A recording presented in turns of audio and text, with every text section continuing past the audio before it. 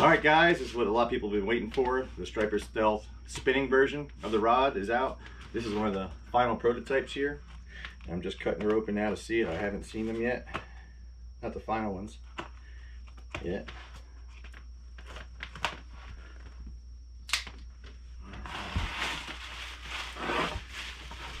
These will be available in all the powers eventually. I think right now it's just in medium and medium heavy. See it all wrapped up.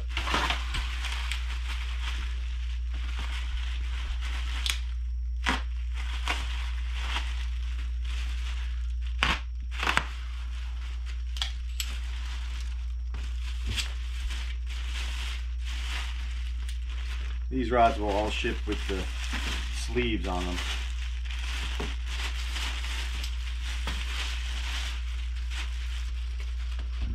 Alright, what do we got here?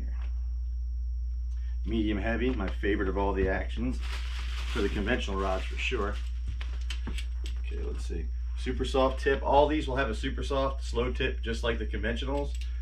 The idea is to make the tip super soft so when fish pick up your cut bait or your live bait, they'll hold on to the bait long enough to get it turned without feeling the rod.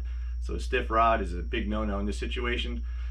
You know, striper, whatever, catfish, same thing. They pick up the bait, they feel the resistance to the rod tip, and they spit it. No, no, no, they don't want it. Soft tip is so important. Can't let that fish feel you, you know. Super soft tip, you can see how soft that is. And it's the medium heavy. You can see the backbone comes in right around here.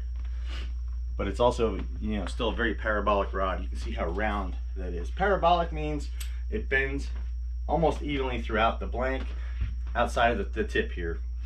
But the more parabolic, the stronger the rod. It uses power all the way out through the blank, kind of like a floating fulcrum kind of thing. And it just does a really nice job of powering the fish to the boat, even though you have that soft tip.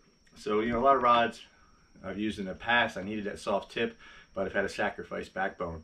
The Striper Stealth rods are meant to fix that. You have your soft tip, but you also have a lot of backbone. So this is a medium heavy. Let's see what this one is. It's the first time I've seen these final prototypes. Feel really nice. This is a medium, so you're going to see still soft tip, but the softness is going to travel even further down the blank. You can see how much further it travels down the blank.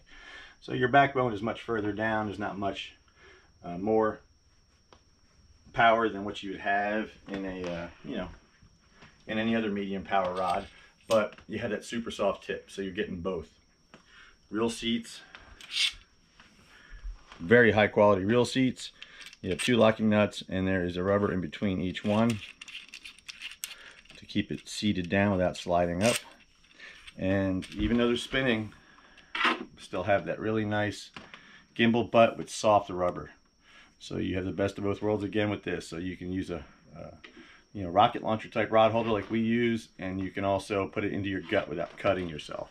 You know, a lot of the rods, when they come with a cap you pull off and it reveals a hard plastic gimbal butt, as soon as you take it off and you bury it, man, it cuts you bad. So that's a really nice feature there.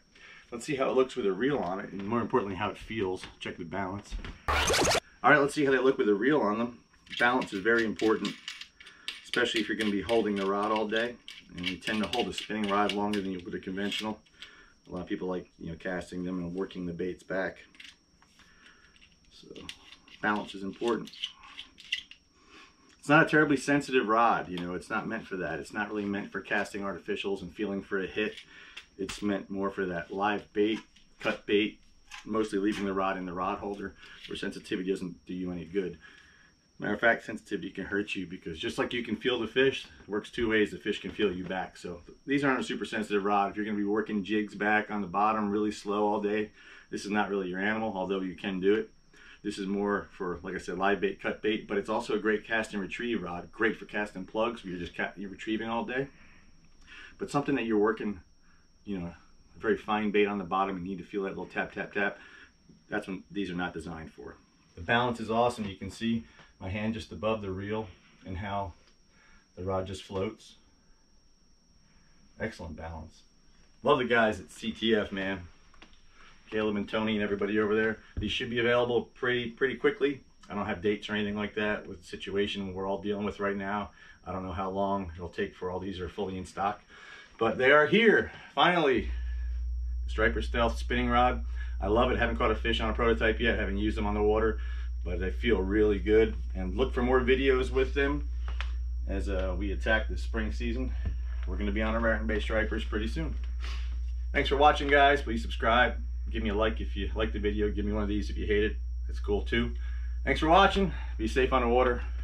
Love you. Mean